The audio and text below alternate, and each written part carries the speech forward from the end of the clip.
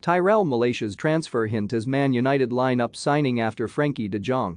Tyrell Malacia is reportedly being lined up to become Manchester United's next signing after Frenkie de Jong.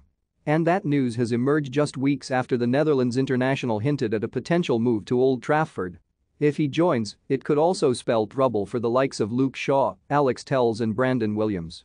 Manchester United are keen to improve their squad this summer. De Jong is their number one priority, with talks with Barcelona ongoing as the Red Devils look to land the 25-year-old for a reduced fee. And the Daily Mail say that, once United are able to get a deal for the midfielder over the line, they'll turn their attentions to prizing Malacia away from Feyenoord. The fullback impressed for the Eredivisie side last year, playing a key role as they won the Dutch Cup at the expense of Erik ten Hag's Ajax. And, with that being the case, it's no wonder United are interested in acquiring the player this summer. What's interesting, though, is that Malacia recently hinted he'd be ready to play at Old Trafford. Erik ten Hag. What De Jong was told about Man United transfer while away on international duty, the 22-year-old was asked about interest from other teams with United specifically mentioned. And, with a big smile on his face, he said, "I am certainly ready for the next step." Malacia did say, however, that he's not really thinking about his future at a time where United are looking to snap him up. "But first I want to focus on the Orange squad and play here," said the defender, who is hoping to feature for the Netherlands international at the World Cup in Qatar later this year. "I feel like everything happens for a reason and everything is written. If it's the right time, it's the right time. I'm not really thinking about it, it's in the back of my mind." Don't miss Anthony comments suggest Ten Hag reunion at Man United is possible. Man United have 5 players who can be amazing under Ten Hag. Pau Torres breaks silence on future amid Man United links, but I don't want to comment on it.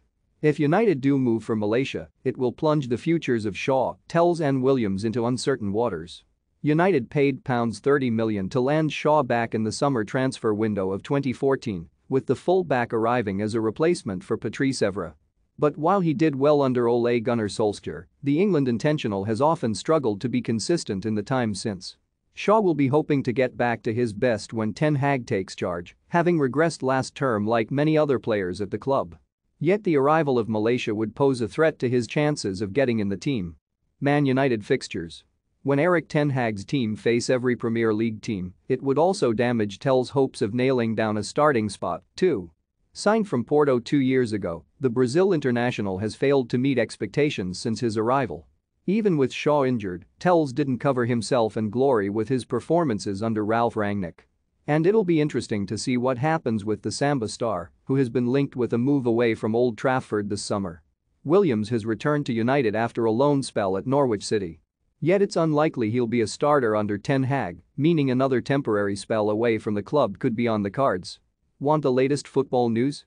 Join our brand new Facebook group by clicking here regarding United's recruitment. Meanwhile, Red Devils Supremo Richard Arnold has confessed they've wasted too much money in recent years.